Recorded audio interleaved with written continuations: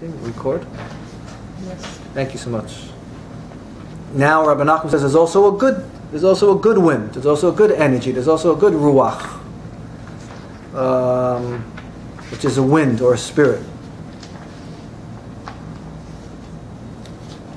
As it says, let your good ruach guide me on level ground. As it says in Tehillim, ruach tova tancheni be'eretz mishor.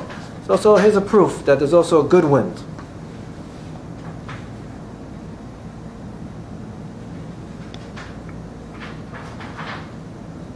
And Rabbi Nachman now explains here that this good wind or this good energy, this is the aspect of prophecy, a divine spirit.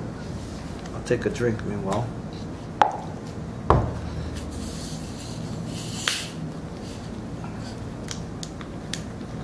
Today in New York, I think, was the hottest, thickest humidity I've ever seen in my life. Anybody agree with me?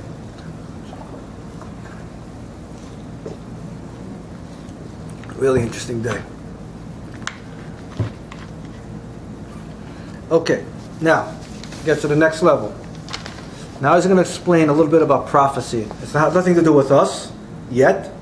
Now he's going to start from the top and work his way down. But when a person is a mixture of good and evil, he cannot receive truthful prophecies. Okay? Because it's written of Saul, he began to prophesy and he lay naked. Usually prophecy, you don't use the word naked. Naked means that he was completely stripped of reality. He lost his mind because he couldn't handle the prophecy. And Rashi says, he explains that this connotes madness because he was mixed up with this depression. He couldn't channel the higher level of prophecy that was coming down. So it got mixed up in him. Instead of him being the vessel for it, it got mixed up on him and he lost it.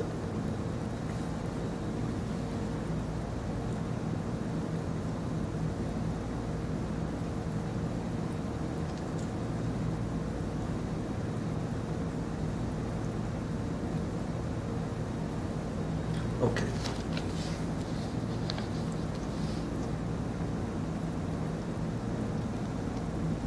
Okay, so now they're going to go into a little bit more of what this prophecy is and what the music is. So when Saul was getting heavy depression, his assistant says, let our Lord order the courtiers attending you to look for someone skilled at playing. His hand will play and it will be good for you. Samuel 16:16.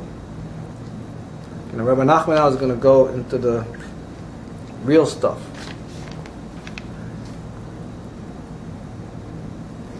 Here we go. The person whose hand plays an instrument collects and gathers up his hand, with his hand, the good ruach, the ruach of prophecy, from within the ruach of depression.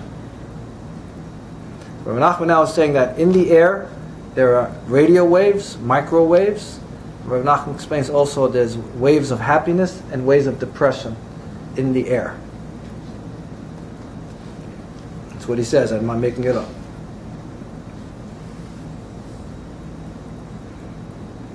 And it's because Rabbi Nosson Maimon, who I get all my commentary from, explains that the ruach is a switch hitter. It bats left and it bats right. Meaning that it's a mix. You can do whatever you want with it. Just like the imagination is a mix, everything is a mix. You can do anything you want with anything. Just like you have nitroglycerin, it could save a person with a heart problem. I was once on the train, on the F train, and a guy just fainted. He's having a heart attack. And like people, like I was standing over him, how can I help you? And he says, like, nitroglycerin in my pocket. Some woman took it out, put it in his mouth, and he started to wake up. A little bit of nitroglycerin. Nitroglycerin can also blow up a house. So that's how powerful the imagination is. That's how powerful music is. You can do a lot of things with music. Now he's going to explain. The person who plays the music, thus the person must be skilled at playing. That he knowing how to collect and gather and find the components of the wind one by one in order to build the tune, the joy, to build the good wind, the wind of prophecy, the air of prophecy, the good air, which is opposed to the air of depression. As we know in music, you have blues, you have Enya, you have Black Sabbath, you have wedding music, you have sad love songs, happy love songs, minor notes, major notes, all kinds of music touching everybody. If you're depressed, you listen to depressed music. If you're happy, you listen to happy music. Right? So, this is very powerful stuff. Super powerful stuff. So he says here that the musician has to raise and lower his hand on the instrument he is playing in order to direct and build up the joy to perfection, like a crescendo.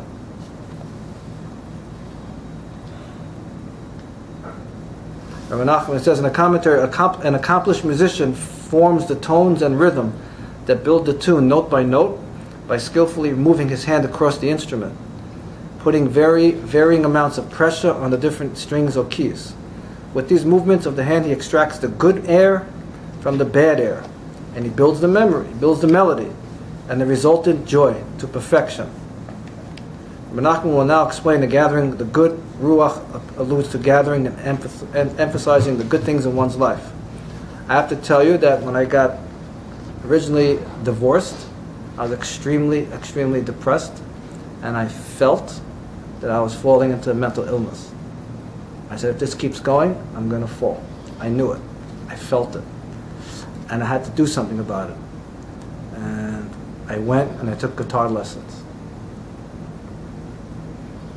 I knew I had to take care of myself, and this is what I wanted to do, and I took guitar lessons for like a year and a half, and it saved my life. I played the notes. It was beautiful. So it's interesting how I remembered that.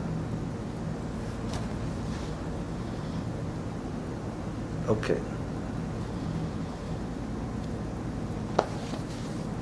Thus, when the prophet hears this music from one who is skilled at playing, he receives from the musician the ruach, the air, or the spirit of prophecy, which the musician gathered with his hand from within the ruach of depression. The musician was able to channel the energy that's in the air.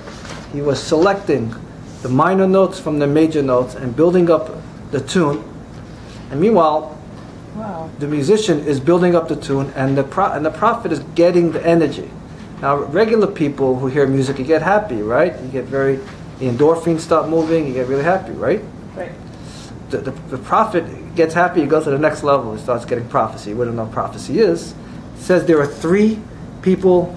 It says that when, after the temple was destroyed, God took away prophecy, and he also took away idol worship. It's a balance. You can't have prophecy unless you have idol worship. If he takes away prophecy, he takes away the idol worship. People are not bowing down to idols now. But then there are three things. There are three people that still have prophecy no matter what. But nobody believes them. It's a young child. Are you that far into sleeping? Three people still have prophecy in the world, but no one believes who they are. A child, a crazy person, and an old person. Baby says, mommy, I want a brother.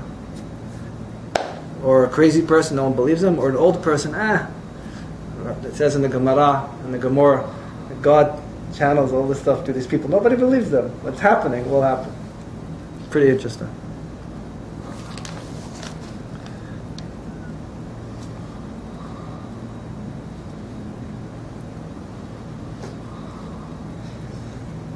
It's funny how we're learning about this during the month of Av, but you have to sort of tone down the music, but not the simcha.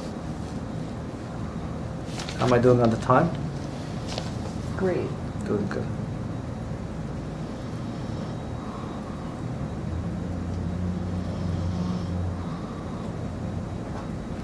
Okay.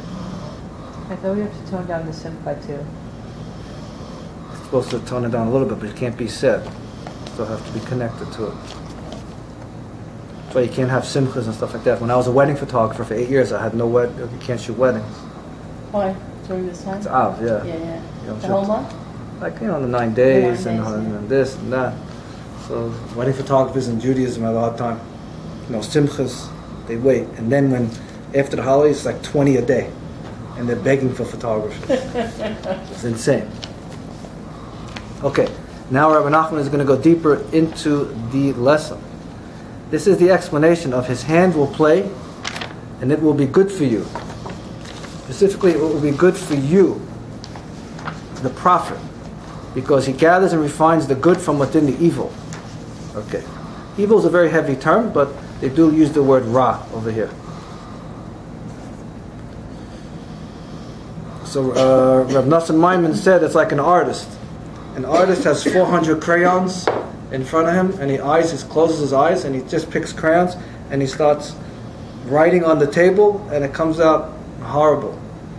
But if it's an artist, he sees what he's doing, he knows it's a refinement. It's a refinement of the talent, and then he could do something very beautiful. And he could affect a lot of people. You have Monet, beautiful artist. Affects thousands of millions of people all over the world. So music is the source of happiness and sadness. Okay, now he's going to go to the next level. Now he's going to go back to what the hand, this is going to get very beautiful now. You're cold? I don't bring my jacket. That's okay. This is where it gets very interesting. And the main gathering and the building of the ruach of prophecy, of the wind and the spirit of prophecy, is by means of the hand, which we said before.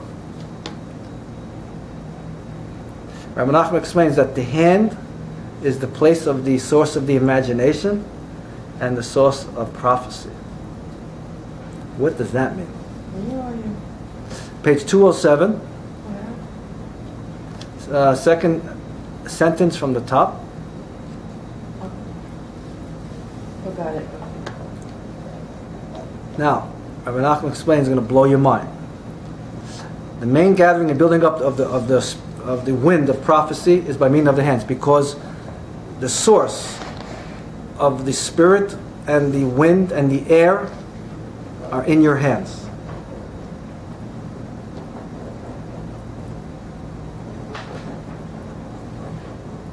As it is written in the Tehillim, and in your hand I will deposit my ruach. Before you go to sleep, this is what they say.